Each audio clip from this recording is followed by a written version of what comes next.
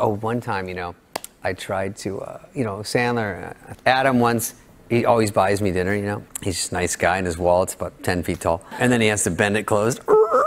But we were all out, or I was out at dinner at some fancy restaurant, and then they go, Mr. Sandler's here. And I go, oh. I play it down, I go, who cares? You know? And then when I leave, I go, hey, put this on, you know, my Discover card or whatever. So I charge there, and the guy goes, sir, his whole thing? I go, yeah. I'm on TV sometime. Man, what are you worried about? So he goes, sure, shakung, you know, and then I'm like, bon. Anyway, so the next day, identity guard calls me and says, someone stole your card. I go, they did? You go, yeah. There was some $9,000 dinner last night. I go, oh my God. I go, that was me. They're like, it couldn't have been. You're not that generous. I go, no, I was buzzed.